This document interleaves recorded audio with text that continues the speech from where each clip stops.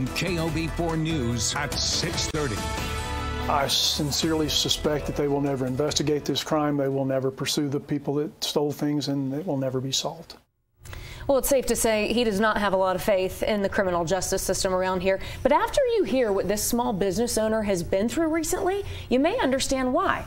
Ryan, you went out to talk to this guy, so what do you have to say? Well, Scott Cloninger is a small business owner, and his business was growing. He actually had to move his location from the west side to a bigger location. And now, after investing thousands into his new building, he's worried he could lose everything. Scott Cloninger tries to get motorcycles out the door. Most of the guys that really ride long distance prefer something exactly like this. This is his passion. He took his retirement money to start his own motorcycle business. So you'll notice an empty rack. However, the empty hangers, shelves, and apparel displays are not because of a successful start to the shopping season. This is a professional thief. Motopia, New Mexico, just north of the Walmart on Carlisle, looks like it'd be tough to break into. Yeah.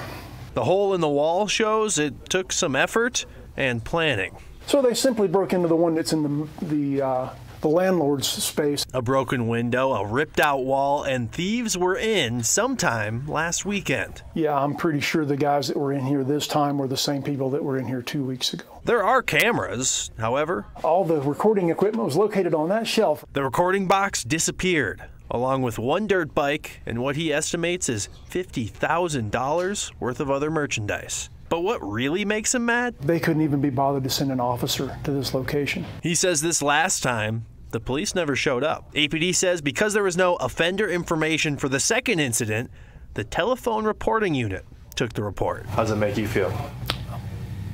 Worthless. Now he's hired 24/7 security, a cost he says is unsustainable. My mayor tells me that I need to pay for security.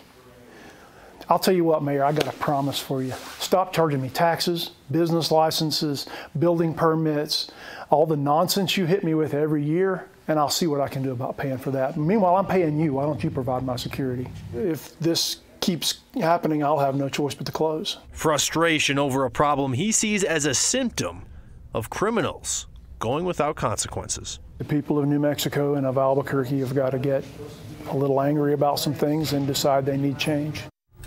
Now, Cloninger says APD did show up after that first break-in. They even dusted for fingerprints. And an APD spokesperson says detectives are waiting for that evidence to be processed, and then they're going to be in touch with the business owner. They also say they'll offer him a free security assessment because his business has been hit multiple times.